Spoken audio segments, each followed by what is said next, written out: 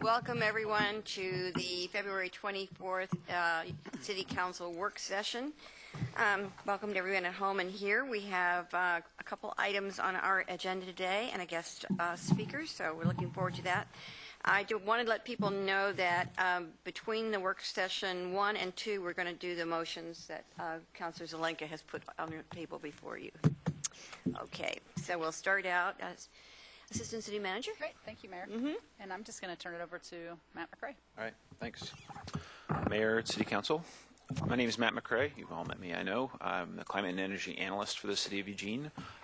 For those listening at home, a quick reminder that this is one in a series of conversations about setting greenhouse gas reduction targets for the City of Eugene. We had a December 16th, 2015 session where we talked about the background of climate science. On February 10th, we talked about the background on the carbon budget concept. And then just 2 days ago on February 22nd, we got some more background from Andrew Rice from Portland State University, and you all received a description of the 350 target for Eugene. We have 45 minutes today. I'm going to introduce Angus Duncan, who's going to be our guest presenter. He's going to share information from the state level with you all for about 15 minutes. I have a couple of very brief comments after he's done, and then we'll save the rest of the time for conversation.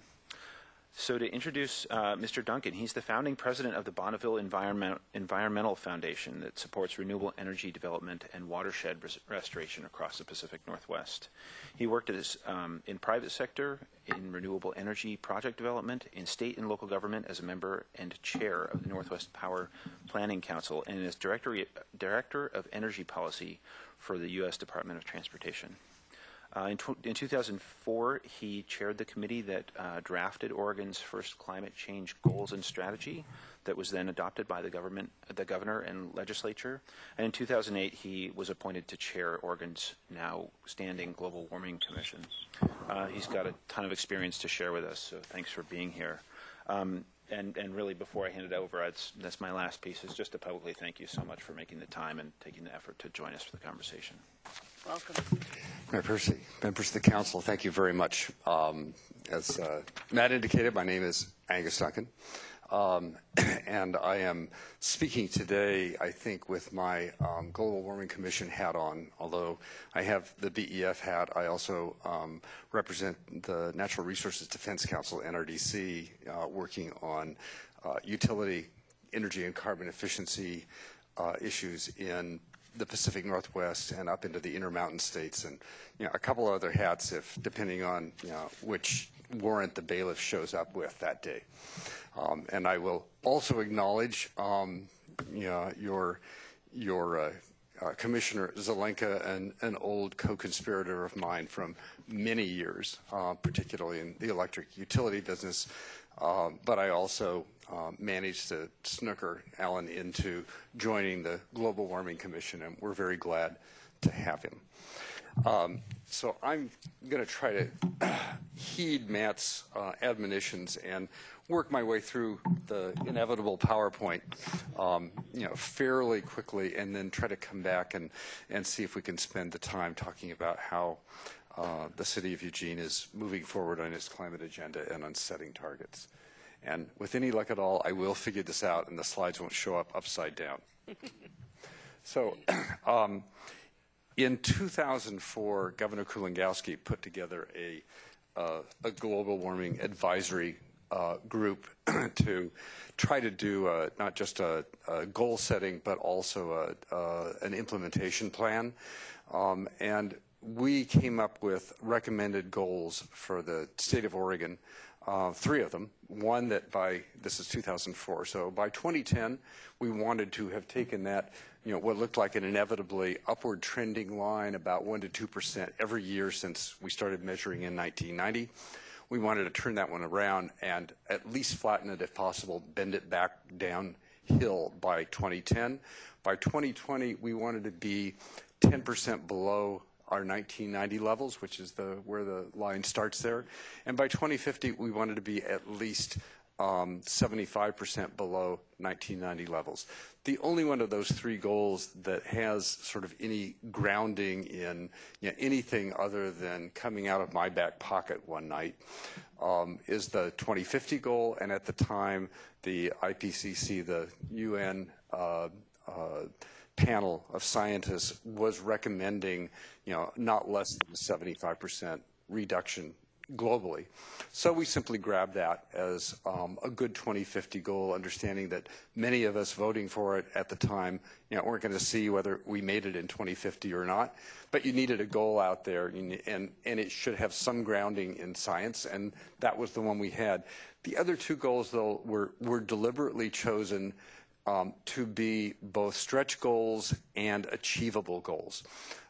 We thought at the time that simply arresting the growth, in the succeeding 5 years was going to be a challenging goal all by itself, and then we wanted at least an intermediate goal between there and 2050.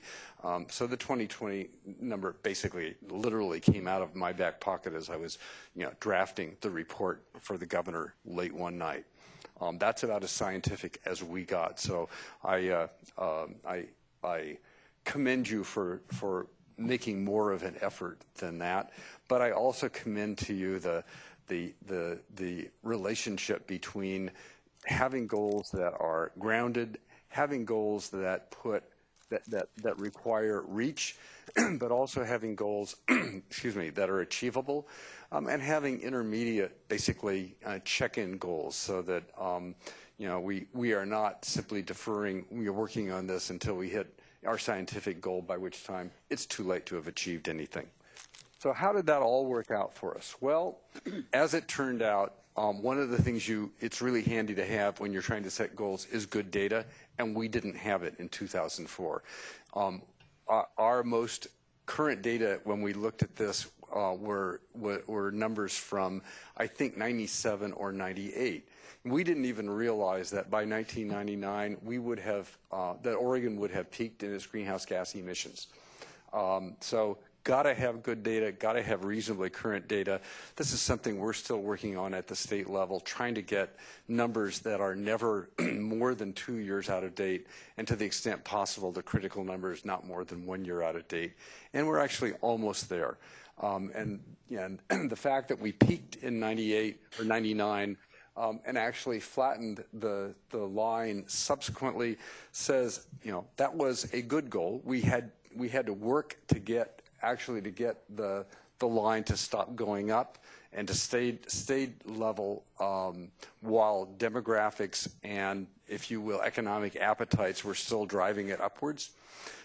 So a sideways moving line, is a good sort of starting point, but it's not a sufficient one. And even those last 2 or 3 years where it looks like it's going downhill, those are recession years. So there's no guarantee that we really have achieved anything other than arresting the increase in emissions. But we do look forward to some of the measures that we have proposed and some of the measures that are starting to take hold. And so I also commend to you these lines, which are almost unreadable. Sorry about that. But we adopted a set of energy efficiency recommendations, which variously the Energy Trust of Oregon and utilities like EWEB were undertaking, and that pulled our projected line going forward down again. We looked at the state adopted one of our recommendations, which was a renewable portfolio standard that aimed at having 25% new renewables meeting state loads by 2025. Projected that out, and that brought the line down a little further. The orange line is kind of interesting because you would have expected that one to be much bigger. That's the agreement that we negotiated 5 years ago with Portland General Electric, that it would close Oregon's only in-state coal plant by 2020. And when that happened, then you'd pull that coal plant out of our projections, and that drops our line down again. But interestingly, it doesn't drop our line down as dramatically as you would think when you take a 585 megawatt coal plant offline, because there are so many other sources, just utility sources, let alone transportation, forestry, and ag. Add in the low carbon fuel standard which the legislature finally confirmed earlier this year. And that's the projected line that we see for Oregon as of about 2012. It's still going downhill at least until 2025, when demographics and consumption start bending it back upwards again. So it's a beast you have to keep feeding. And you have to keep feeding it because that's really the trajectory we should be on as a state, and we are not. Since we are not, that goes to sort of another question about goal setting or target setting, which is on the one hand, you need to look at everything if you're going to hit that goal. On the other hand, you can't assault everything immediately. You do need to be strategic in setting your near-term targets and near-term measures. And that's what we tried to do. So this is another way of looking at our emissions and the different shares that different sectors have. Clearly, electricity use and transportation are by far our largest ones. And actually, if you pull out of that just light-duty vehicles from transportation, so that's the cars we drive and the light trucks and delivery trucks and so on, that's actually about 25% of Oregon's greenhouse gas emissions all by itself. Coincidentally, if you pull just the coal share of the electricity sector out of electric utilities, it's another 25%. If we could get control of our light-duty vehicles and control of our coal plants, we would be attacking 50% of the emissions that we have to reduce as a state.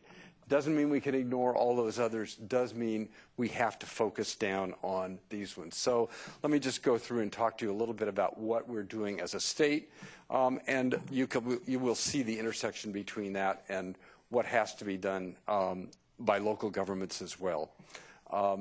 So it turns out we also peaked in vehicle miles traveled as a state a little bit later. I can't see that. It looks like about 2006 or 2007. Our greenhouse gas emissions for transportation alone peaked a little bit later than that. So arguably, pretty much all of the reduction in transportation is recession related. Means we do not have a handle on everything we need to, but it does help that our VMT peaked then and has started to go down. If we can keep it going down, and also as you can see from the orange sector, which is the larger vehicles, so that's basically. I'm sorry, the orange is the gasoline.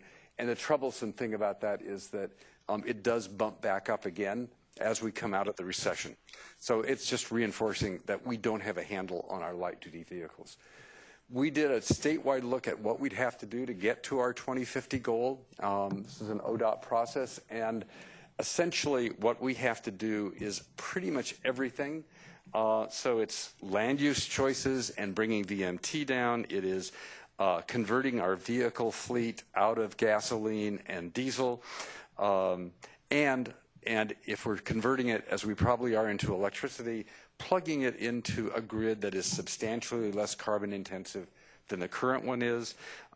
It is using transportation IT technologies to reduce congestion and also reduce VMT, reduce driving around looking for parking spaces. It is mode shifting to transit and bike and ped, and ultimately it's pricing. And we actually figured out, using the state's Green Step model, which we developed with ODOT, that we could get to a minus 75% by 2050 in transportation. The most important way we got there, other than punching all of the buttons, is to punch the vehicle conversion, fleet conversion button the hardest. The single most important thing we would have to do is we would have to have a fleet by 2050 that is at least 50% electric or the equivalent in biofuels, and it would have to be plugging into a grid which is also compliant with Oregon's at least 75% below 1990 levels by 2050.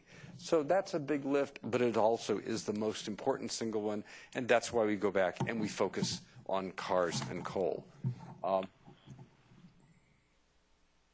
There we go. This is another way to reinforce that point. I just went out and looked at different cities around the country that had emissions roughly comparable to what we were facing in Oregon, depending on whether you lived in Pacific Territory, in PGE territory, or in this case I used Eugene, but any consumer-owned utility territory. And getting the carbon equivalent of miles per gallon out of the electrical grid, you can see that if you live in Pacific Core territory, you're about where Wichita, Kansas is. And if you plug an electric vehicle in Wichita, Kansas, you're getting about 35 miles to the gallon carbon equivalent, which is not bad, but not nearly as good as it can be and as it has to be. And I don't have to belabor this, but you can see, depending on how much coal and how much gas you have in your grid, you can get over 100 miles per gallon carbon equivalent, or you can be back down, or you might as well buy a new internal combustion engine, because you can right now today get 35 or 55 miles per gallon from an internal combustion engine. We have to do better than that. We have to do what Seattle or, frankly, Eugene does, when we convert our fleet. And this is Oregon's problem. It's not Eugene's problem, but it definitely is Oregon's, and that is that although we have made the decision to shut down the Boardman plant, although the state of Washington made a subsequent decision that it would shut down the 2 Centralia plants, we are still taking power from this arc of coal plants around the Intermountain West. And even EWEB, correct me if I'm misstating this, Alan, but I think even EWEB, because it's buying system power from time to time, has some coal in the mix. Not very much, but it almost certainly has some. We have to back that coal out. Again, apologies for the slide. I should have made it brighter, but I'm putting this up just to draw the contrast. So if we take Oregon's greenhouse gas reduction goal, and which is that slanted line down, and we measure it against where the IRPs for both Pacific and PGE are headed today, where coal is coming out of the system, but it's largely being replaced by baseload gas plants, the practical effect of that is that the emissions line goes sideways indefinitely. It is not approximating where it needs to be. There is a bill in the legislature which I'm heavily involved in and tracking even from a distance, and which we hope will get out of this legislature that would do something different. So the top graph there is the one you just saw with the IRPs stretching away to the right. The bottom graph, I'm sorry? IRPs are. IRPs, what did I say? Integrated Resource Plan. I'm sorry, Integrated Resource Plan. I keep thinking I'm talking to Alan all by himself here. So these are the utilities plans for what resources they're going to rely on to meet load, over the next 20 years. And in the case of both PGE and Pacific, it's as coal plants come out, they're replaced by gas plants. Gas plants are about half as carbon intensive as the coal plants they're replacing, but that's offset once again by demographic upward pressures and consumption upward pressures. So you end up with a line that goes sideways. If we are able to ramp out those coal plants by 2030, as this bill would propose to do, if we are able to commit the 2 utilities to not the existing renewable portfolio standard through 2025, but one through 2040 that will require them to meet at least 50% of their load by 2040 from new renewables. If we pile those new renewables on top of the existing hydro that the state of Oregon relies on, 2 things happen. One is that our electric utilities are actually down below that trajectory, which is their proportional share of the state's greenhouse gas goals by 2040. And by 2035, which is as far out as we and their IRPs go. But with additional renewables coming into the system, we expect them to meet our interim 2035 goal and also be on a trajectory to meet the state's 2050 goal.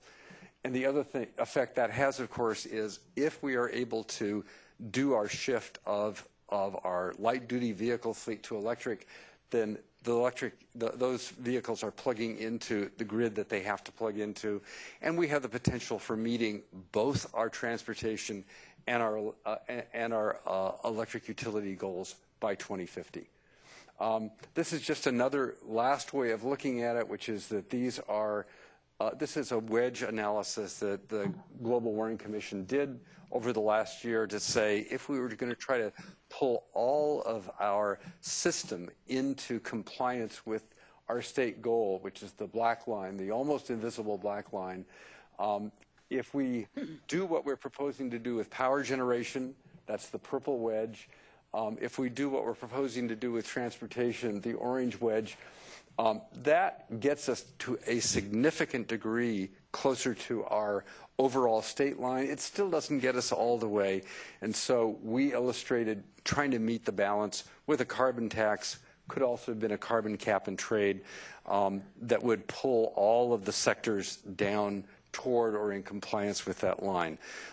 So it means if we get this bill through the legislature this year, we will be a substantial degree closer to our trajectory, but we'll still not be there, and it means we'll have to come back in the legislature next time around and try to adopt a cap or a tax.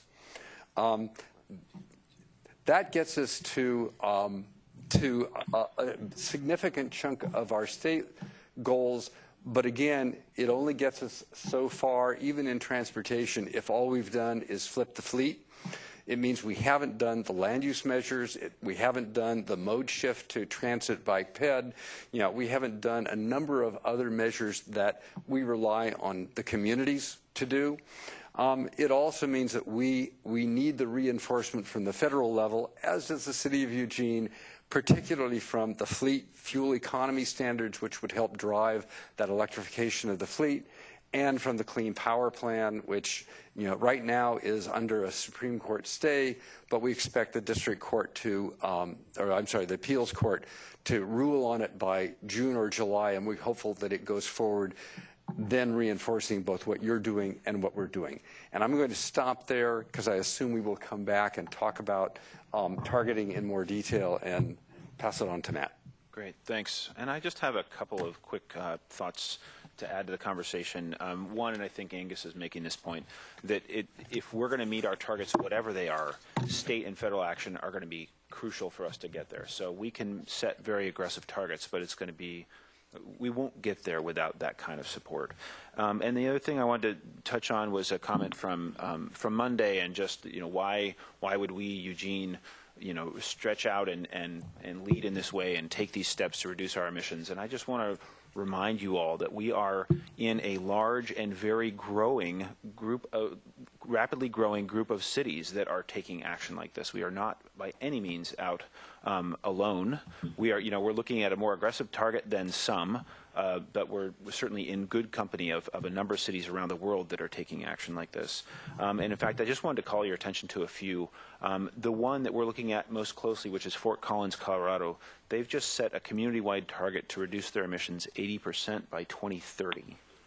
They're getting help from Rocky Mountain Institute to figure out exactly how that can be done. They're working on a plan right now. They're about a year ahead of us in setting that target.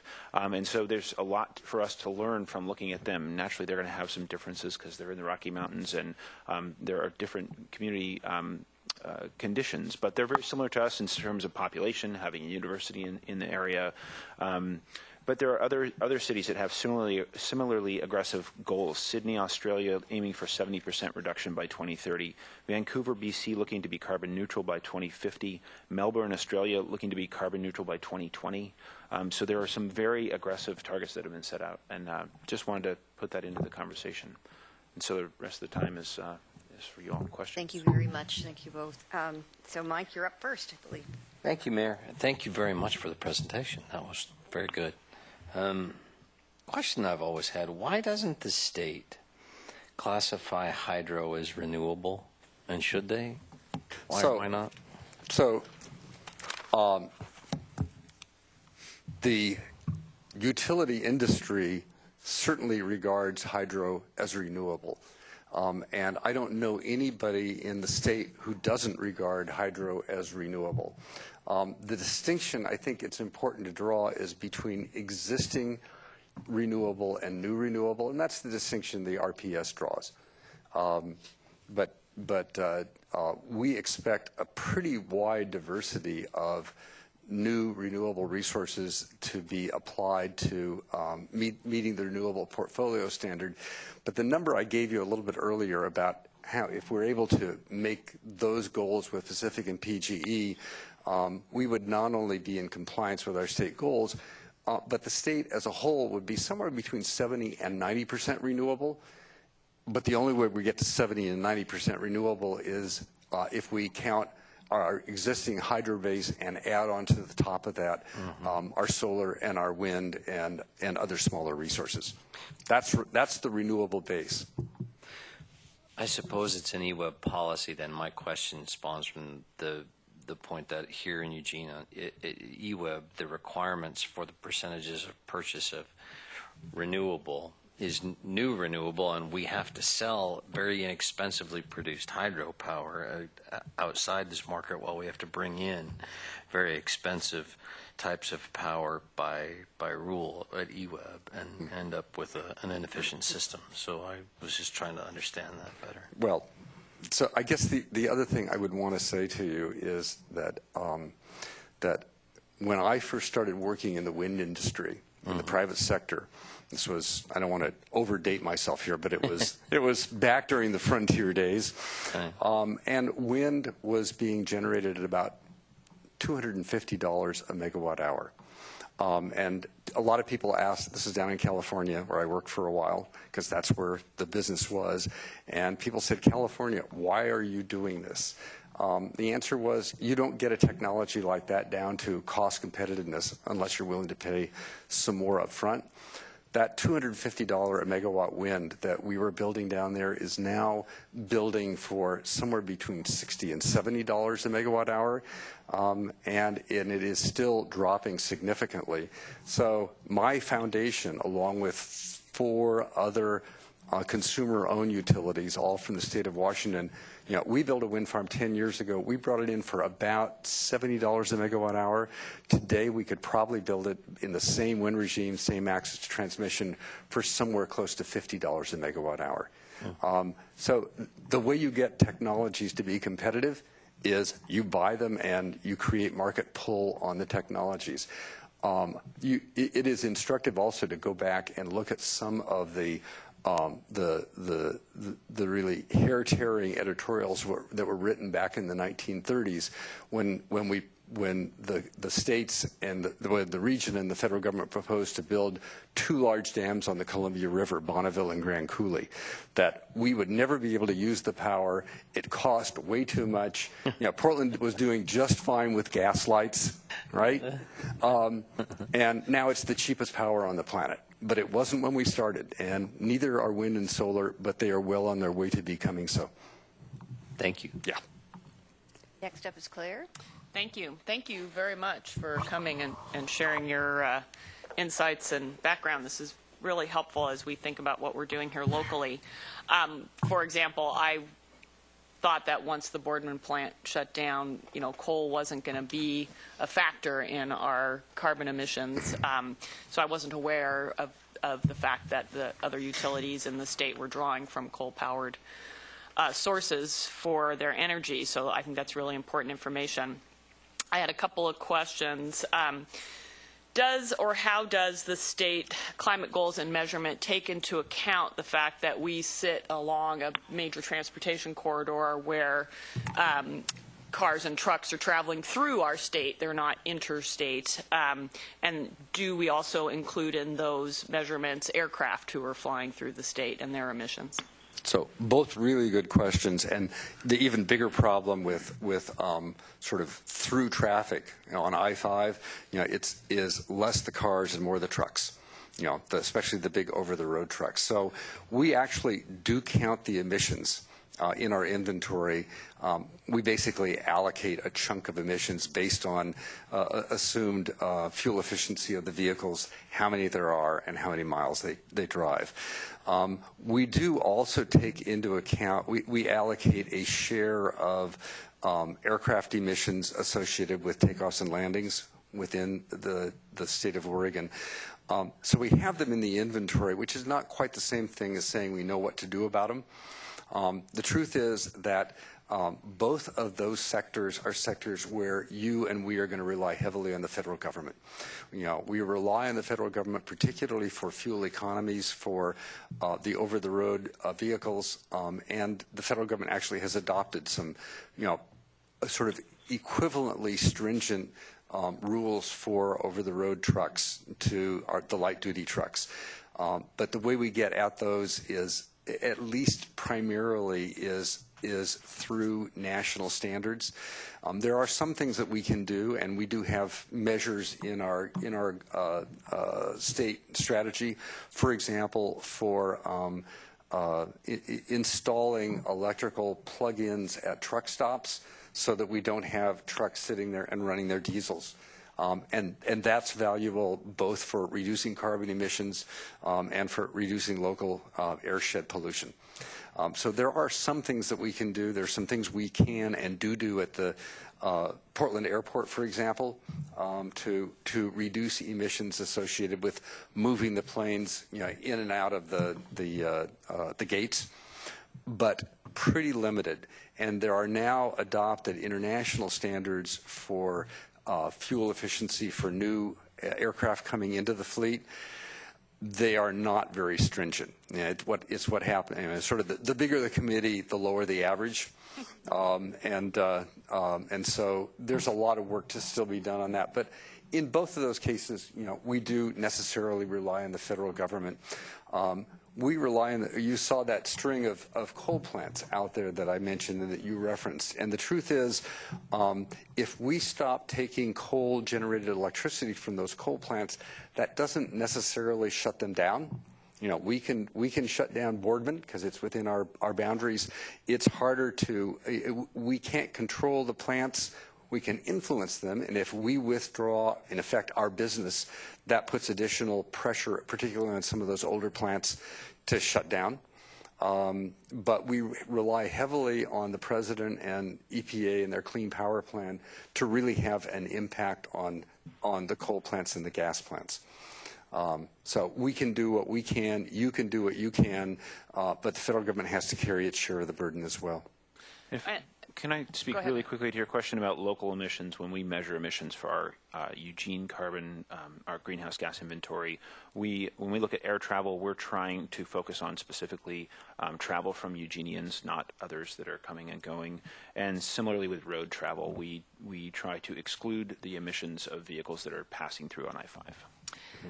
Going back to the state measurement, so if there were new standards or as new standards came online for truck emissions, then you would adjust the model to take that into account in theory. Right. We would adjust our inventory to reflect that.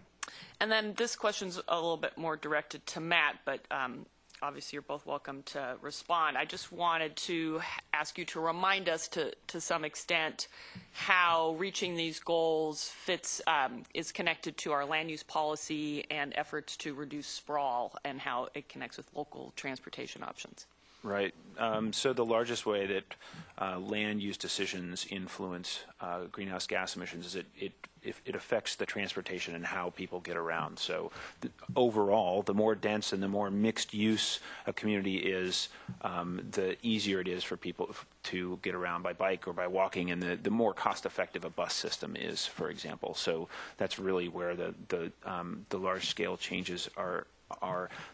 At the same time, when we look at emissions from buildings, multifamily housing and smaller homes have a smaller footprint than single-family homes, for example. So the more we, provide that type of housing for people, that also reduces emissions from housing. There is another effect of, if we do expand our urban growth boundary or expand for development, it removes some areas that are used for carbon sequestration. So if we move into forest land, we reduce that, that ability of that forest to sequester carbon. It's probably not huge, but it's something. And similarly, even if we move into farmland, there's carbon sequestered in the soil, and so development into those areas reduces that ability. And if I can just add one observation that goes back to your target setting. It is a characteristic of urban areas that they are just by definition and design more carbon efficient than suburban areas or rural areas. If New York City were its own state, it would be by a substantial margin the most carbon efficient state in the Union. Not because they've fixed the steam tunnels, they haven't, it still leaks, but because they are so compact, so dense. People live substantially in common wall dwellings, in apartments, that are by definition also more efficient. The corridors are dense and can support transit. And one of the things that is worth observing, I don't know whether you have a Zipcar or Car2Go here in Eugene yet. But if you take a look at them, and those are really interesting sort of intermediate, modes that we need to figure out how to take advantage of, rather than everybody having to have a car and get into it all the time. So I use it a lot. But one of the things I have observed is that sort of like everybody else in the transportation game, they want to cream skim. And by cream skim, I mean, they do better if their cars are in use a lot, which means they have to be in relatively dense areas. We see a lot of them downtown, during the day. By 5:30, they're all gone because downtown is dense enough that people will make use of them, to drive home or go do an errand. So the density issue doesn't mean we have to do away with single-family detached homes. It does mean that our land use planning needs to look at opportunities to increase densities, where you lose something if you're not in a gracious neighborhood, but you gain something because you're in an urban neighborhood with access to amenities and necessities. So finding ways for our communities to, preserve some of our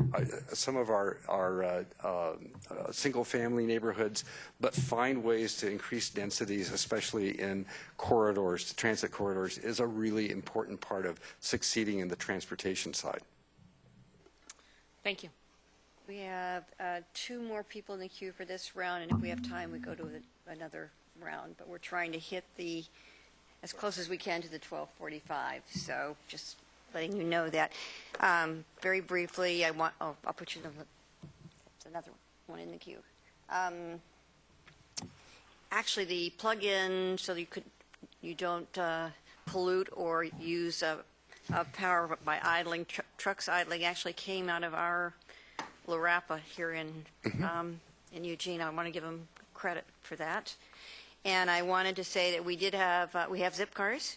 We had Car2Go, but they're not going here anymore because they didn't have enough usage to keep them in our community. And I wanted to say to Matt, as we think about this, sometimes like in Envision Eugene, when we have pillars and things, people don't really know what those pillars mean.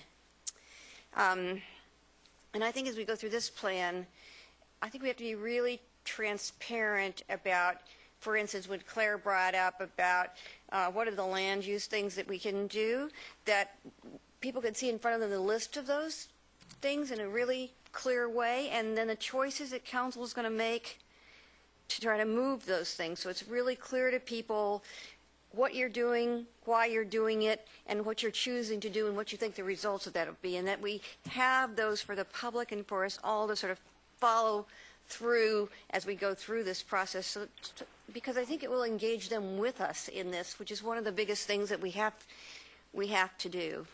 Did you want to say something, Angus? No. Okay. No. All right. I agree. Thank you. Angus, thanks for coming down from Portland and spending the 45 minutes with us. I always had this thing about the meeting should last as long as the transportation that it takes to get there, but that never works, it seems. The last few years, we've seen a decline in our emissions at the state level, and the cause of that, you said, was the Bush recession and Partial cause. what? Partial cause. Yeah, but that's not sustainable. And so, are we on that trajectory? Are we still going down? Or are we kind of going up? Are we staying flat? Yeah. So, yeah, the unfortunate thing about recessions is at some point they end, right? And you have to deal If you're greenhouse gas reduction, as an effective greenhouse gas control. They're great, except they end. And so you have to pile in again. I think the answer to this also goes to sort of to your goal setting or your target setting.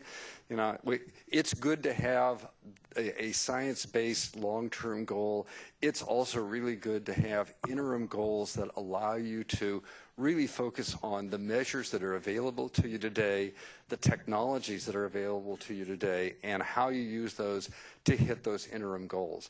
This is why our commission last year adopted a 2035 goal. Looked like we weren't going to hit the 2020 goal, but we thought that there was a better opportunity to hit the 2035 goal. And you know, those lines you saw with the 2 electric utilities suggested, yes, you know, we can do that. So I guess the answer to you, Alan, is if this bill passes, then you know, I think it is more likely than not that we will hit our 2035 goal for electric utilities, and for transportation, and we may hit them for the energy efficiency wedge as well. We still have industry and ag and forestry where we're not, you know, making the kinds of gains that we need to make. But that's because we're trying to be strategic in focusing our measures.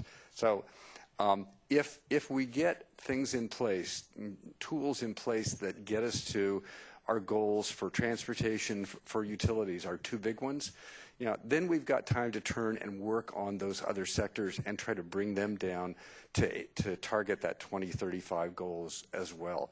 So, I mean, the answer to your question is, bill passes, you know, we are definitely on a downward slant. We're not on the downward slant that we need to be. And I guess the one other thing I would make mention of is, so it goes back to the observation about all that coal by wire coming into the state. Mostly, Oregon has a inside the boundaries inventory. Yeah, any emission that originates inside our boundaries, we count. But because we were importing so much coal by wire, it's such a big part of, you know, of what we do that affects greenhouse gas emissions, we decided early on you had to include that as well. So that's what we would call a consumption-based inventory, and you guys are, I know, familiar with that as well. So we have a partial inside the boundary and a partial consumption-based. And about 5 years ago, we sat down with DEQ and said, well, what if we looked at an entire consumption-based? What if we took another perspective on this and looked just at a consumption-based? Any emissions originating in Oregon with a good or service that goes out of state, we net out. But we then start counting all of the emissions associated with building all those flat screen TVs in China and importing them to Oregon and using them and disposing of them here. Interestingly, our emissions inventory increased by about 12 or 13%. Well, of course it did. We're a relatively wealthy state. You're a relatively wealthy community. We're offshoring a lot of the emissions that we used to, you know, that used to originate within this country. It's another way of looking at it, and it is something that we as a state think we need to go back and revisit our targeting as well. And so what we may end up with is 2 different targets. You know, one, a traditional one, which is what you saw, but a second one that is targeted specifically at that consumption-based inventory and how we take responsibility for those emissions that, you know, we sent out of state, but we're still responsible for by our consumption habits. Yeah. One of the things that I've noticed, and you mentioned the Global Warming Commission interim goal, is that most people are doing this long-term reach goal that they want to strive for, and then having some kind of interim goal that makes that it gets established so you can get a better sense of getting to a target. Because jumping from where we are now to that long-term goal seems very daunting and almost impossible. So having this interim goal seems to be a way of getting people to move towards that goal, but having it by an interim. Can you talk to that as a strategy? Just very briefly. So we assume there are going to be technologies emerging as controlling carbon exerts a pull, both a market and a regulatory pull on the economy, on inventors. I have often said that if we adopt a carbon cap nationally or as a state, the second most important thing about it is it will compel people to bring their emissions down in compliance with the cap. But the most important thing it does is it sends a signal out into the economy, into particularly the private sector, that says if you come up with a really smart way of doing something that's a lot less carbon intensive, you're going to make buckets of money. And sending that signal into the economy, short-term, medium-term, is really important because we're not going to hit those long-term goals with the technologies we have. We will hit them with the technologies that we force into the marketplace, like bringing the cost of wind and solar and storage down. So it is important, given our existing technologies, that we have an interim goal that those existing technologies enable us plausibly to hit. You know, that's what you saw when you saw that those two electric utility lines. We have the technology today to hit those.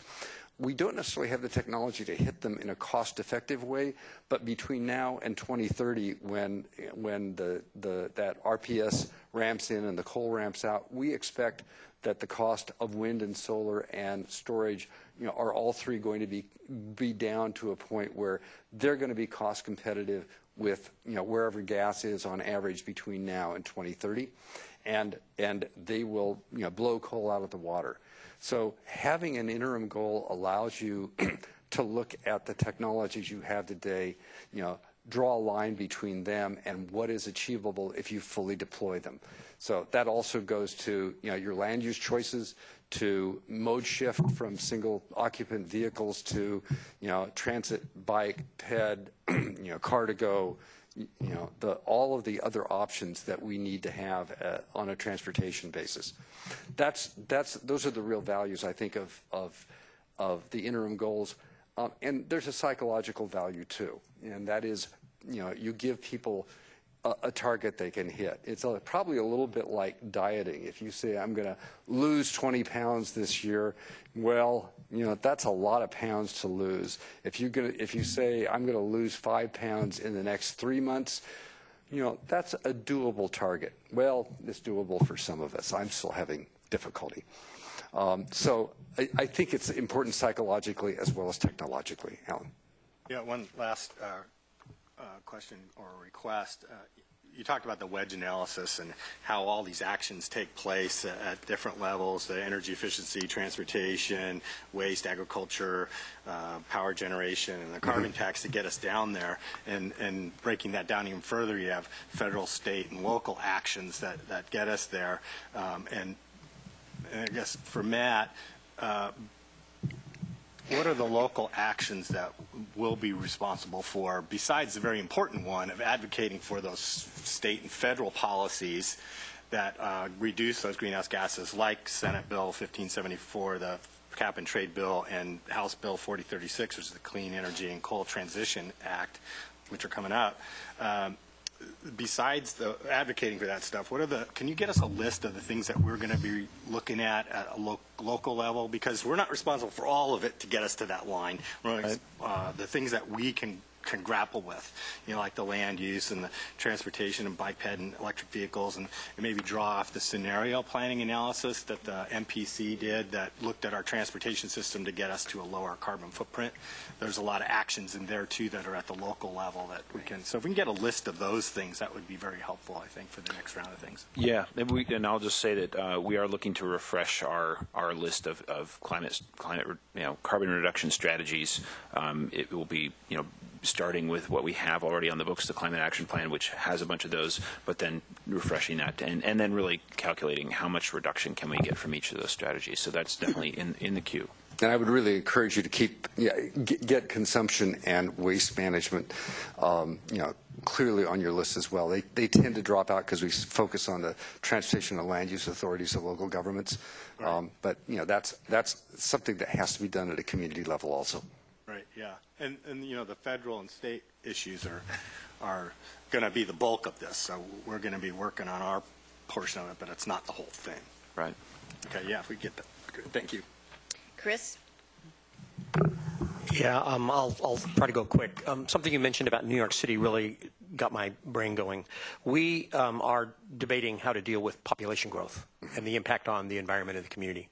And we've just been given information that indicates that single-family homes are more environmentally positive than apartment buildings for energy consumption and environmental desirability. And I won't dispute the fact that 3 single-family homes with 9 people in them are probably more environmentally sustainable than an apartment building with 50 in them. But the issue that we're wrestling with is if you have, I'm looking for the apples to apples.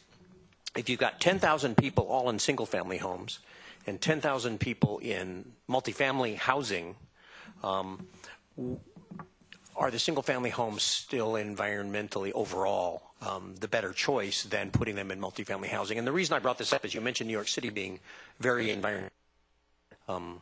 Carbon efficient. Carbon efficient, that's the word I'm looking for. Right. Mm-hmm.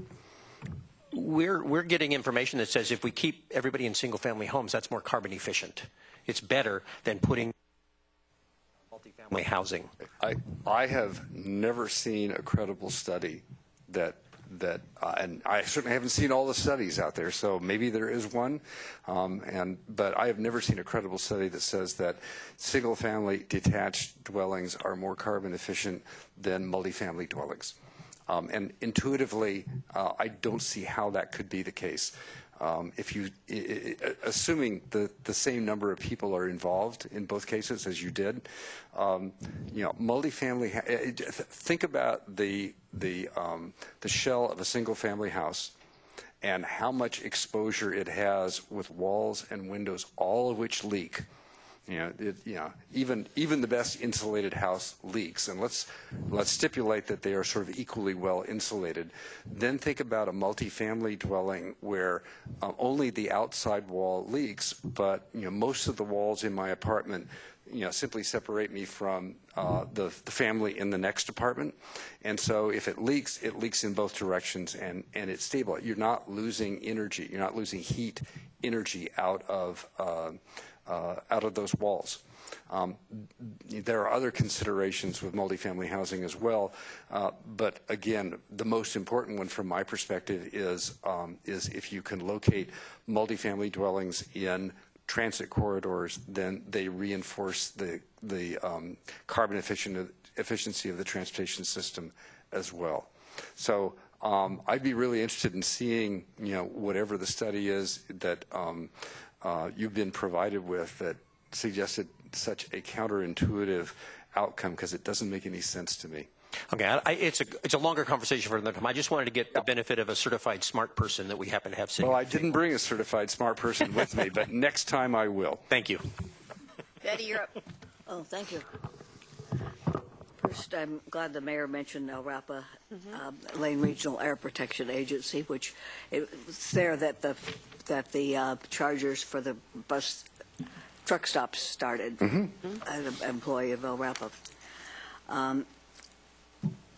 I think we should emphasize the importance of not expanding the urban growth boundary. I'm thinking of things we can do locally rather than waiting for the state and federal. Preserving the forests and the agricultural land. Also, we established a goal of the ratio of single family to multifamily some time ago, and I think we did it the wrong way. Well, I said that so at the time, but as I remember, we said 60-40. Was that it? 45-55. 45-55, but 55 would be single family. 5 single family. And that should be reversed, I think. But actually it should be a bigger, the single family residences that are there now should be allowed to stay, obviously.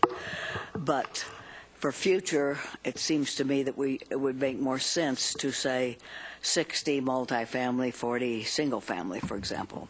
What's your opinion of that? You know, I think each community is going to have to figure out where its balancing point is, because this is, you know, we shouldn't be doing anything on the basis of carbon efficiency alone. One of the real potential advances, you know, and I'll just put a little plug in it here for it with the Eugene City Council, one of the real advances that in tools that we have in this state is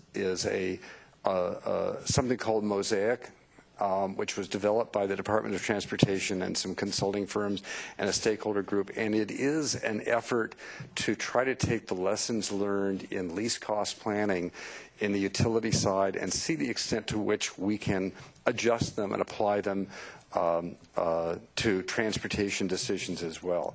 So, and the really interesting thing about Mosaic is it forces the trade-offs between, for example, you know, the amenities of single family versus the amenities of multifamily, the carbon efficiency of each one of those, you know, safety, you know, local air pollution. You know, all of those considerations can be pulled together in this kind of a planning process and this kind of a planning tool, and then the city council or the community or stakeholders can say, what's most important to me? And they weight, you know, they may weight carbon efficiency more important than single family dwelling. They may weight safety as more important than carbon efficiency, but at least those trade-offs are highly visible and transparent as they have become over, you know, the last several decades in the electrical utility industry. And you're able to make those kinds of trade-offs. So you can look at, you don't just look at single family versus multifamily in isolation. You can do that if you want to by just zeroing out the weighting for everything else, but you probably won't. So that gives you an opportunity for the city of Eugene to come up with, you know, a plan which is not the same as the city of Portland and not, God forbid, the same as New York City. I don't think any of us here want to live in New York City for all of its carbon efficiency. I certainly don't. But there are things about New York City that can transfer here, and using Mosaic as a way of analyzing your transportation choices, you know, in a corridor is a really useful way of both forcing carbon efficiency into the equation, but putting it in its proper place. That's my plug. What's more proper than breathing? Then you weight breathing and local air quality higher. You know, you can zero out everything else. Another question. Yes. We're getting more and more air conditioners. They used to almost not exist in the Northwest. And you and I can remember that, can't we? Yes. And isn't that really bad for the air quality? Our air conditioners? Yes. That's probably going to get me out ahead of my technology headlights. Okay. What I can say is that there are some public health reasons. As the climate grows warmer, there are some public health reasons for having more air conditioning, and I think we just have to deal with that. That's one of the ways you deal particularly with the potential for heat stroke. Less of an issue here than it is going to be, say, in Chicago or Wichita or Abilene. But the real challenge I think air conditioning has for us is when it's a discretionary choice. And by the way, I don't have air conditioning in my house in Portland, and you know, I can live with it. But some people will choose to have more and more will choose to have air conditioning. So the real issue then becomes, as with automobiles, are we feeding that air conditioner the most carbon efficient electricity that we can? And is that air conditioning the most energy and carbon efficient that it can be? A lot of window air conditioners is not a very efficient way to air condition your house, for example. Well, having lived in Illinois without an air conditioner, I don't think it's essential here. My family's all from Illinois, too, and I remember those summers, and they had their own special charm, I admit, but you did sweat a lot. Well, you can live without it. Yes. About buses, which you were talking about the advantages of buses, I see the buses putting out a lot of smoke. Yep. And it looks to me as if they're polluting as much as of 4 or 5 cars at least. So I don't know where Eugene is in converting its bus fleet. I know that, TriMet is, from my perspective, way behind. And it's because diesel buses are cheaper and diesel fuel is cheaper short term, but neither of those are cheaper long term. So that's another major conversion that we have to make. Even diesel buses, if their load factors are high enough, are a lot more carbon efficient than individual automobiles with single drivers. LTD, just all the MXs are hybrids, and they just bought new hybrids too. Is it your turn? Good. Alan can do with a rolled up newspaper from time to time. I was a teacher. I'm confused about cap and trade. Isn't that just putting it somewhere else? It depends on how comprehensive the cap and trade is. And one of the criticisms of this bill in the legislature right now is that if we stop coal by wire from coming into Oregon, are those coal plants simply going to turn around and sell their coal somewhere else and the emissions continue? And the answer in both cases is somewhere in between. If we adopt cap and trade as a country, but the Chinese are still building both coal plants and our television sets using electricity from those coal plants, have we simply offshored our emissions? And the answer is that's why the president tried to cut a deal with China, and it remains to be seen whether that deal holds. But the only way we get to emissions controls that are meaningful is if the entire planet agrees to do it, or nearly all of the planet agrees to it, and certainly large emitters like China and India. But the only way we get them to do it is we do it ourselves. And a cap and trade is, if it's done right, is a pretty efficient way of reducing emissions. It has been used for a number of criteria pollutants like sulfur dioxides and nitrous oxides, and it has turned out to be a much more cost-efficient way of driving those emissions down. Yes, it means someone else, I'm reducing my emissions, someone else is increasing theirs, but if overall the cap continues to decline, then what we're trying to do is find the most cost-efficient place to reduce the emissions. That's why it works. Disperse the pollution. Not disperse the pollution, but find which plant can reduce emissions most cost effectively. Then they can sell some of their reductions, as it were, to a plant that can reduce it less cost effectively. But if overall the combined emissions from those two plants is lower at the end of the day than it was at the beginning of the day, then we're reducing overall emissions, even if we're changing the distribution. It always confused me when we talk It about is confusing, trading. I know. I mean, trading, it just sounds like you get to do it because I'm not doing it. But thank you. Yes. So, Mike, fast because... Very fast for Matt, along the lines of what question And that's it. Claire was asking. Do we measure change over time of the amount of people who live in Eugene and work in Eugene versus live outside Eugene and work in Eugene? Do we measure the change in that over time? In that ratio? Yeah. Not as a part of our carbon accounting. I suspect that planning measures that, but I don't know. So we don't look at our policies driving more people to live outside the community and drive in every day for work? That's not currently part of our greenhouse gas. We're not even accounting. measuring. Right. We're not Okay. measuring Thank you. within our greenhouse gas and our climate plan. But I think the urban growth boundary and the density requirements inside and outside, do have an effect on the migration question you're raising. Right.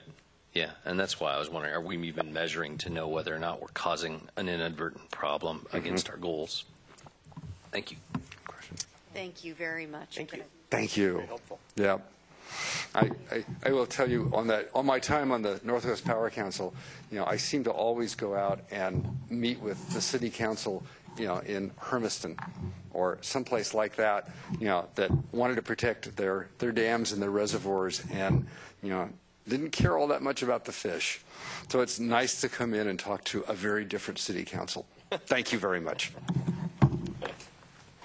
Okay, we're going to move very rapidly now, but not rapidly enough, into the the two motions that Alan has asked to put before you.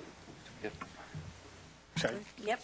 I'll just combine them. I move to the council to support Senate Bill 1574, the cap and trade bill, and House Bill 4036, the Clean Energy and Coal Transition Act. And if I get a second. Second. Moved and seconded. Just, I think these are two very important bills. They're coming up on the House floor maybe this week in the short session, and while the cap and trade bill may be stuck for now, it might move out of committee. The clean energy coal bill is certainly going to be on the Senate floor. They're both very consistent with what we've been talking about and getting us, and Angus is very eloquent about how it will reduce greenhouse gas emissions. Specifically in the cap and trade bill, just for folks who are not that familiar with that, the cap and trade bill says we cap emissions and then we lower the emissions that are possible within the state every year, and within that reduction you can either reduce your own emissions or buy someone else's reductions in emissions, so that each year we actually get a reduction in emissions. And that's what they've seen in California. This is based on the California experience, which has been extremely successful. The money from the cap and trade system in California, which has realistically reduced greenhouse gas emissions, is going back into more projects to reduce greenhouse gas emissions. So it's, and by the way, California, because they're so big, that amount of money is now $2.4 billion that's going back into greenhouse gas reduction projects of all sorts of transportation and social equity programs that deal with low-income folks and making sure that they are not taking the brunt of this, but energy efficiency and all sorts of different kinds of projects. So I think Ethan's on the phone. Is that correct? Yeah, he is on the phone if we have questions or he wants to speak to it. Questions? He's here. Yeah. And so far, I don't know if I got everybody. I heard various kind of things come out of people's mouths. I wasn't quite sure what I was getting, but I got Chris. Is anybody else in the queue? Mike. Okay. Chris. Yeah, just quickly, I understand that the IGR committee does not have a specific position on these two, but I did want to know what staff's perspective was. I assume they have vetted these, and I wanted to know if staff has a perspective on them, whether they're consistent with policy and they support them. I just want to know where staff is on them. That's Ethan. I'm sorry, I'm picking up a little bit of static. Is that Councilor Pryor asking what the status of these two bills are? The staff position. Staff position, Ethan. Okay. On the And hold on, Ethan, 1 second. It's just whether it's consistent with our legislative policies. Right. yes, on the cap and trade bill, we have direction from council from a resolution that specifically states for city staff to lobby in support of statewide carbon pricing. That was also incorporated into the legislative priorities this last year, a document that both the IGR and council has reviewed. And staff, our position was support, and Councilor Zuleika provided testimony for that bill early on in its when it hit the floor. That one currently is in a Senate, the Joint Ways and Means Committee, awaiting a subcommittee designation, and so that one is kind of in limbo right now. The second House Bill 4036. That we really don't have a position on, and the main piece is because whether that bill passes or not, it will not directly impact power in Eugene. And so there was not a position on that one. We were just tracking it. Okay, that's all I need to know. Thank you. Okay, anybody else? Mike. Yep. Ethan, I was wondering if you could tell me what our voting on this motion of Alan's will do for your work there that you haven't done already, or that Alan's speaking on our behalf hasn't done already. Specific to 1574. To either of these bills. Madam Mayor, Councilor Clark, I think that a motion from council would be showing support to our legislative delegation, specifically the chief sponsor, Senator Chris Edwards, and the co-sponsor, Senator Beyer. So I think more than anything, it would continue to create a supportive relationship. So we haven't given them support yet. My question was, what would it do that we have not yet done? Madam Mayor, Councilor Clark, I would say that we have given support on the Senate bill, yet it would just continue to build that support and show that Eugene is behind them. And so that's Thank where you. I think we. Alan? Yeah, three things. As we noted, not only do we need to do our local actions, but we need to support those things that are at the state level that reduce greenhouse gases. These two things are directly related to that. That's why I brought them up today. And besides, they're on the Senate floor. So need to advocate for state policies, even though they don't necessarily impact us at the local level, is an important thing for us to do. We do not have a position on 4036, which would create our position. And secondarily,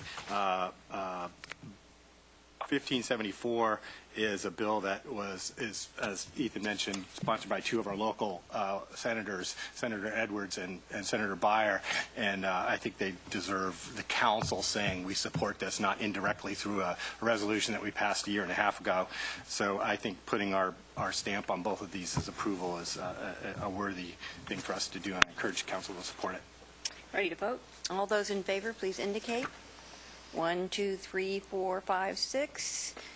In opposition? None. So it passes. Both pass. Madam Mayor, I vote yes. Oh, sorry, George. I didn't even know you were there. Sorry.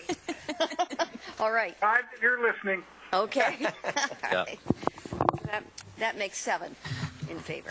Thank you very much. Okay, we're going to move on rapidly. I guess I'll ask the question. It's going to be tough. I think the presentation is going to be just about the amount, if not a little bit more than what we have left. So I don't know whether you want to start it and we've done this before, and we ended up having kind of a really not full conversation. So I don't know if it's the most effective. Eddie? I would prefer to wait. I was the one who asked for this work session, and I don't see really what I asked for. I wanted possible motions to, not about behavior, but about residences, about houses that are nuisances. All kinds of nuisance. Well, all kinds, but not so much behavior. And the examples I gave were Brownsville. One of them was Brownsville, and the other was either the Dalles or Dallas. I know they're not alike, but I thought you would have that record.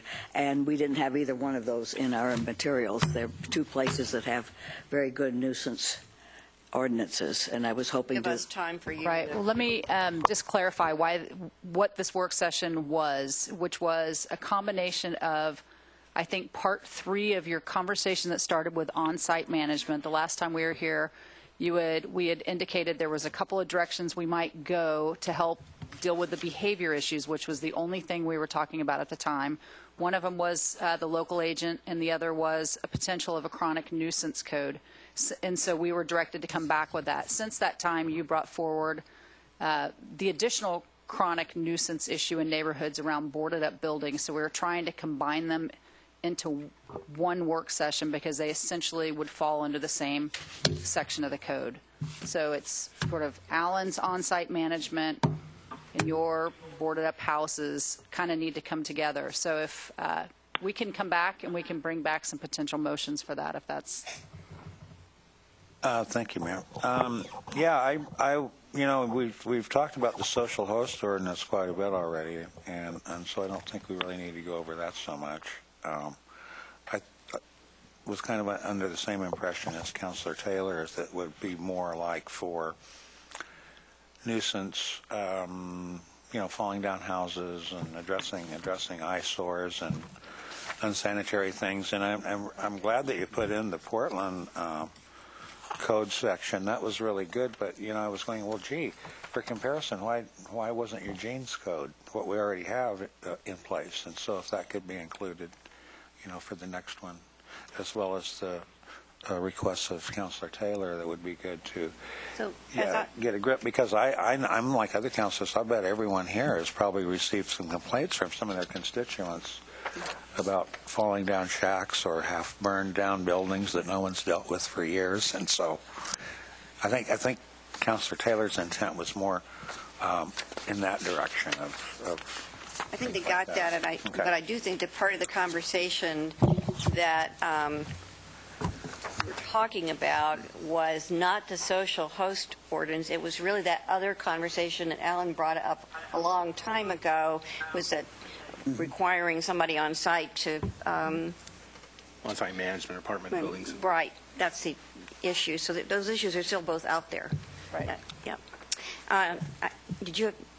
Yeah, there are two different things, I think. Yep. And the things that I thought was urgent before another hot summer was the abandoned buildings, and they aren't always falling down. Sometimes there are nice homes that for some reason people have left them, and there's firewood piled up and dry vegetation, and the rats take over, and people are terrified that there's going to be a fire, for one thing, but they're worried about also about the rats reproducing.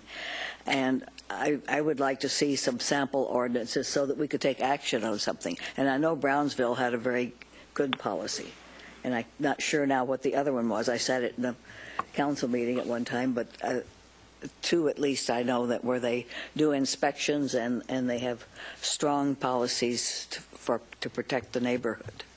Thank you. I've got Chris and Mike and Alan. Chris. Yeah, I saw the thing, neighborhood livability, and that just kind of goes into a big area. And so I appreciate you saying this is what we really wanted to talk about, but there may be an opportunity here that if we could have an entire work session, we could talk about these subjects. I think we could go through them hopefully fairly quickly. But I know as a counselor, probably the single most source of complaints I get are about livability issues, which go beyond unruly gatherings and derelict buildings. Parking, trash, barking dogs. I mean, if there's one thing you can do to demonstrate your responsiveness to your constituents, it's in dealing with this host of neighborhood nuisance liability issues. And so I don't want to just suddenly pile a whole bunch of additional work on you, but I know we can talk about the things that you were going to talk about, and I'm just going to be chomping at the bit to say, okay, can we talk about turkeys? You know, can we talk about barking dogs? Can we talk about people driving down streets and parking and throwing trash and other things out their car windows? So figuring out a way, whether it's in 2 work sessions or whatever, but I think the whole issue of neighborhood livability is much larger than this. So I'm just putting it out there that I can think of a host of things that the community would really appreciate if we could get more clarity and direction on. Thanks. People are chomping at the bit to clarify. Yeah, that's right. Mike, I want to talk about nutria. Them too. I still think there's a solution for that.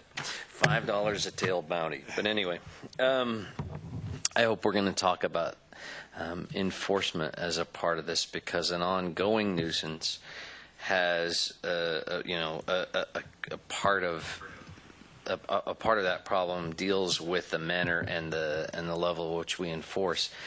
But for me, our city as on a broader level has a very imbalanced manner for code enforcement on minor issues. So, for example, I have a neighbor who has, a complaint-based call because his chickens are too loud, and one of them or 2 of them got away and were running around in the neighborhood, and he had a couple of different people calling and dealing with enforcement and sending him a letter and threatening a fine. And then there are in the view of most of my constituents, there are other larger nuisance and issues that no matter how much people complain, have no enforcement. So I would hope that that's a part of our discussion, how we have an equality of enforcement with nuisance codes, or how we deal with enforcement better than we do today.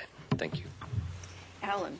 Yeah, this came out of the request to talk about on-site management apartment complexes. And if you recall that, what we were wanting to look at was those large apartment complexes in like the South University neighborhood that did have on-site management versus the ones that didn't. Turned out that it didn't matter if they had on-site management. Those weren't really the problem either. It was the other smaller ones and the single-family homes that were the issue. And while we were looking at that, we uncovered all these other jurisdictions that had, especially college towns, that had this nuisance ordinances, various kinds of them. And what I wanted to do is bring that back for a conversation about that. And it's not just about the behaviors but there are behaviors that need to be dealt with that are outside the social host ordinance. That's a specific criminal things that are being done, but there are other things and properties that are uncared for, that are eyesores, that are abandoned. What do we do about those? And really what these other nuisance ordinances have done is create accountability mechanisms, as we did with the social host ordinance that is working great, by the way, that go beyond what we do now, which really isn't that much. Our nuisance enforcement system is pretty bare bones, and also talk about how maybe community standards or neighborhood standards can impact that, and what neighbors can do to take on some of that accountability role to assess those livability issues, which is really where this comes from, as Chris mentioned. Claire? So it looks like we're having a little mini work session after all. I was going to say, we're going to get a takeaway from not having a work session. This is a first. We're taking advantage of the opportunity. So I just wanted to add to what other counselors have already said, that it's not just in residential areas. So there was just an article in the paper recently about a particular property right by my house that's on a major thoroughfare, 7th and Monroe, that has been derelict for a number of years and right now is a terrible, terrible eyesore. And I really fear that it's going to look like that for the next 10 years with a big black tarp on the side of it. And I really, really hope that that is not allowed by our code. So I think in addition to residential neighborhoods and the impacts that buildings being left abandoned have, I would want to learn about what our enforcement is for commercial and industrial sites that might also have a very negative impact on the surrounding neighborhood. Okay, so it sounds like, in addition to what Rochelle has already prepared, just a broader discussion about what we're really doing around code enforcement, period. So kind of a 101, what's in the code, what we do, and then here's some places you could go with improvements. And what can we do? Yeah. I'd also ask you to think about separating the two. I think that the issues that you were separate from the ones you were, that maybe we could have those discussions separately, because I think once we get into the general nuisance category, you're into a whole, as you just observed, More than one. a huge range of things, and I think this is a little different than that. Okay. Maybe you disagree. I don't. Okay. I'm just saying, think about that. Well, it'll be the same people, so I was trying to figure out if there was a way to. Okay. That's okay. We'll find a way to separate the conversation so it makes sense. And It's too big. Yes, that's what I was thinking. Okay. Thank you all very much, and that'll be it for today. Thanks. And with that, we're back to the turkeys.